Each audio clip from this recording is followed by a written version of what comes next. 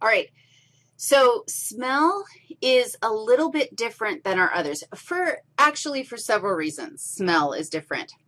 First of all, one of the things that we already established with special sensory organs is that they have, like, the organ itself, the tongue, the taste bud, is the structure that receives the information, is sensitive to the stimulus, and then it delivers that information to my sensory neuron, which then carries it to the brain. In the case of smell, it's not that way. So the anatomy of smell is basically you have these little sensory neurons, and they're embedded in the epithelium lining the nasal cavity.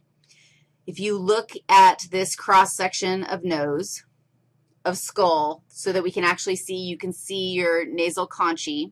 You can see the input, the external nares, so we can get air in. And then you can see right here all of these little yellow fibers coming down and embedding themselves in that nasal epithelium. Notice that they are neurons. Do you agree with that? They are sensory neurons. They have little epithelial, I think they call them cilia. They're little extensions that are reaching out, increasing the surface area. Those little extensions have receptors on them. Similar to taste, they're actually picking up chemical stimuli. So when you take a deep breath of air, there are molecules, atoms, things in the air that they actually, in order to stimulate a smell, a perception of smell, they have to connect with the receptors on the neurons embedded in the nasal epithelium. Now, once they bind, here's a little molecule that comes in, and it binds to the receptor found on one of these neurons.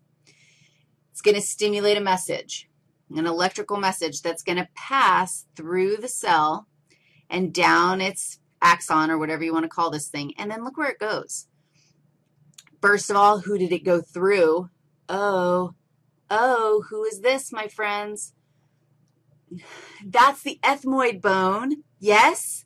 And what were all those holes called? The cribriform foramina. That is the name to name your kid. So they pass through the holes. Most of the time, your body doesn't just have some random hole somewhere. If we're going to have a hole, let's send something through it. So we send these neurons through the hole. They've been activated. They're bringing the message to this structure. Now look at the big picture. Look at what this structure is. There it is.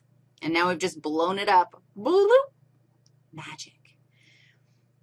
Your lingual epithelium, it's not lingual in there, it's olfactory epithelium. Synapses on these guys. Look, holy neuron, crazy madness. That's when the message gets sent to the brain through this thing. What is that thing? What is this thing of which you speak? Hopefully you figured it out already. That is cranial nerve number 1. That's the olfactory bulb. Would you agree? Since this is actually the neurons in the olfactory epithelium are actually receiving the information and synapsing with the olfactory bulb, where is the olfactory bulb? It's in brain. It's in the cranium. It's not even coming out into the peripheral nervous system. I mean into the periphery, which means it's actually not even a nerve at all. Does that blow your brain? It's actually a tract. Do you agree with that? It can't really be called a nerve either because these guys are just like this array of neurons bringing information in. But that's kind of an interesting thing.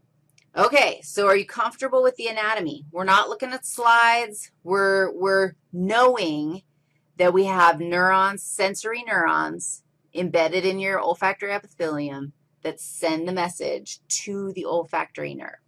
And these guys say, hey, man, take the message to the brain.